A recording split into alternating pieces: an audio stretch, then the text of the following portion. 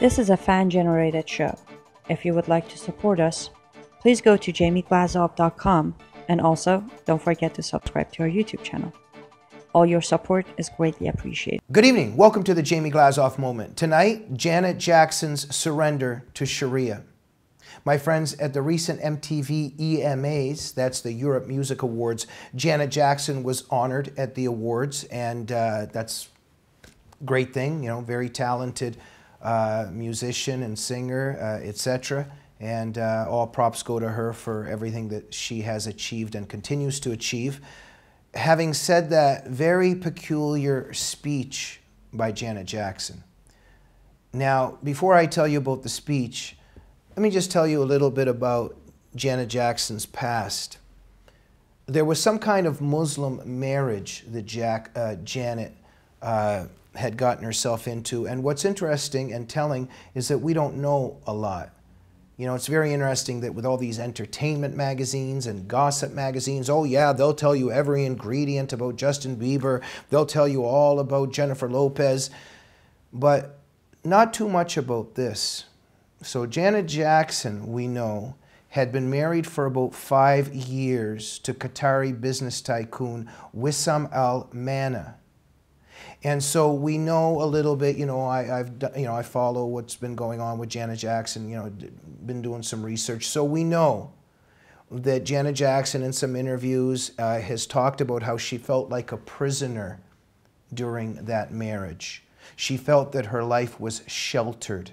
She felt hidden from her family and her friends. She felt like she couldn't be herself anymore. So if you do the research and look this up and see her interviews and what some family have said and friends have said, overall we know that her self-determination, her individuality had ended during that marriage with this Muslim individual who was imposing during that time what some of the reports said as Muslim traditions. But nowhere did I read anything about Sharia law, but we know that that's what it is. We also know that there was abuse, but there have only been references to verbal abuse. Now, this is very cloudy. I wish I could tell more. I wish that some people would write in and say, oh no, Jamie, you're wrong, it was this and that, or it was this and that. Please correct me. What happened here? But we don't know. We don't know a lot because it's not talked about. Janet hasn't shared all that much, and very interestingly enough, the media didn't poke into this and look into it and investigate it and ask a lot of questions. But we know overall that Janet Jackson had, through this marriage, gotten herself into the claws and grasps of Sharia law. Now, you can even do the Google image searches if you want. You know, look into this. When we know that Janet was also wearing hijab, and it was a combination of hijab and burqa and niqab. It was, you know, her face was seen, but there was, let's just say, Muslim covering.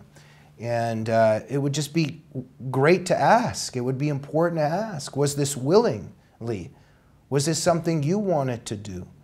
But anyway, so we know to the extent that Janet had suffered in the grasp of Sharia law during this time. We know some of these things that she had said and revealed that I have just discussed. And our hearts go out to Janet Jackson for what she experienced. And my heart goes out to Janet Jackson for what she experienced.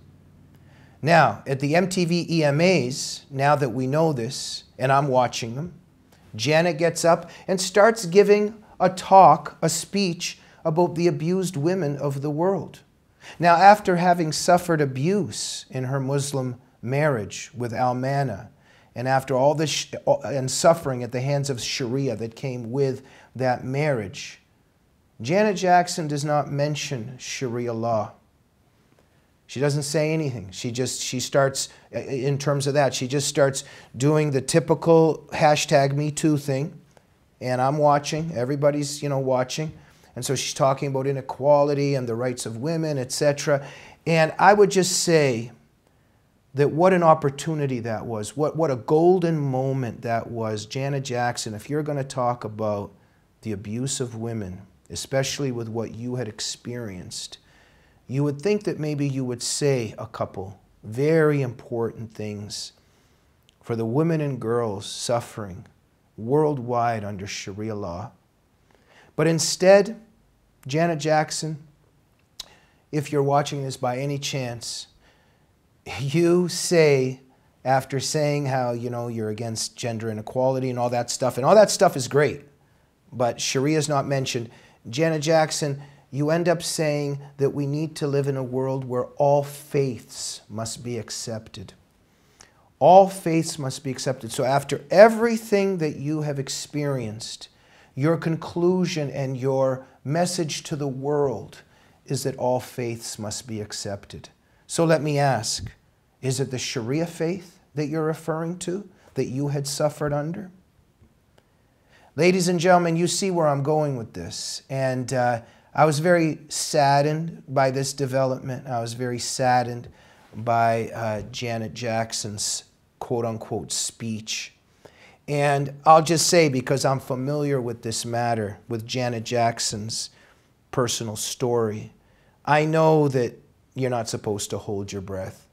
But I was hoping, perhaps because of what Janet had experienced, what she knows, that maybe she would use that moment to maybe make a statement on behalf of the women in the world suffering under gender apartheid under Sharia law, to maybe reach out her hand and say something on behalf of the Iranian women right now that are being raped, that are being tortured, that are being imprisoned, that are being executed in Iranian jails, on Iranian streets for daring not to wear the hijab.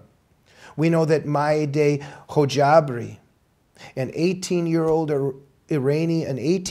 Iranian girl, is in prison today because she was on social media without a hijab. We think about Aqsa Parvez, the 16-year-old Canadian girl, Muslim girl, but she was in Toronto. Aqsa Parvez, 16 years old, in Canada. Muslim girl, choked to death by her father with a hijab, the one she was supposed to be wearing but that she did not want to wear. Murdered by her father for not wearing the hijab. Amina Muse Ali, a Christian woman in Somalia who Muslims murdered because she wasn't wearing a hijab. These are just a few examples that represent the thousands, the tens of thousands, the hundreds of thousands, the millions of Muslim women and Muslim girls who are suffering in terms of forced coverings, in terms of child marriage, in terms of forced marriage, in terms of segregation, in terms of acid attacks, in terms of honor killings, and all the barbarities that come with Sharia law. Muslim women, Muslim girls, and yes, non-Muslim women and non-Muslim girls, the kafirs, the unbelievers. So many women in the non-Muslim world also suffering from jihad and rape jihad and Sharia law. And what a golden opportunity that this would have been for Janet Jackson, who has suffered at the hands of this ideology. But instead, she doesn't say anything. And, you would think, because I wrote about this on social media, and some people were writing in and saying, oh, she's afraid, and then we discussed what Stockholm Syndrome is about, and she's traumatized, she's afraid. Okay, again, our hearts go out to Janet Jackson. And of course, I'm not an idiot. I understand the bravery it takes. Because if she had said, the left, it controls the boundaries of our discourse. The unholy alliance between the left and Islam, it controls the boundaries of our discourse. You can't say anything about Islam or Sharia now and with it not going without any consequences. Yeah, her career would have been gone. She would have been labeled a racist and an Islamophobe and a white supremacist even, even though she's a black American. Who knows what she would be slandered as and libeled as. Today they even call Candace Owens and many of these brave black Americans that are pushing for the freedom for blacks to leave the Democratic plantation. They're even calling, the left is even calling black Americans white supremacists and all this. It's just completely absurd. But my point is that I understand that it would take a lot of courage for Janet Jackson, instead of just simply saying gender inequality, to actually take a stand against Sharia and to reach out for the victims that suffer under Sharia law, to reach out and say something on behalf of Muslim women and Muslim girls who suffer under Islam. Yeah, I get it. She would have been libeled and slandered and made a non-person, and she would have been pushed out of the industry, etc. Okay, so that takes a lot of courage. I get it. And but why engage in the Stockholm Syndrome? Why engage in the next step and actually enforce and enable cultural relativism and moral relativism and religious relativism by saying that all faiths must be accepted? So that means that Sharia must be accepted. And what faiths are we referring to? Are we just talking about all ideologies? I mean, there's a Nazi faith, there's a communist faith. But okay, so the Sharia faith. Let me just add that the reliance of the traveler, which is the manual, the classic manual of Sharia law. It's endorsed by Al-Azhar University. It's the most prominent Sunni institution in the world. The reliance of the traveler teaches that Muslim parents can kill their children if their children dishonor Islam. Must we really accept all faiths and ideologies? Just a very sad moment, ladies and gentlemen, that brought me a lot of sadness, and because we work 24/7 on behalf of all the women and girls that are suffering under Islamic gender apartheid. And for Janet Jackson to have engaged in this after what she experienced is very telling.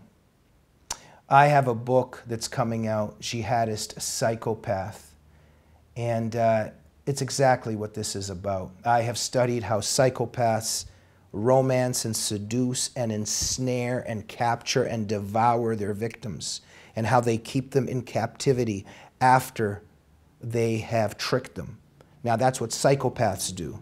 But I show that what the jihadist psychopath is doing today, what Islamic supremacists are doing to the West today, is exactly that, step by step. How Islamic supremacism is taking over the West today is exactly how psychopaths capture their victims. And so my point here is the Stockholm Syndrome that we see in this Janet Jackson narrative is exactly what's happening in the West today. Get my book, read it, and you can equip yourself with knowledge. And with that knowledge of what I show, we can all be better equipped to defend our civilization, defend our freedoms, and also to defend the suffering women and children who are being oppressed by the worst monstrous barbarities under Islamic law. Let us not forget about them. They should be in our hearts every second of the day, as all suffering people should be who are persecuted and oppressed under totalitarianism. We'll see you soon on the Jamie Glazov Moment. Good night.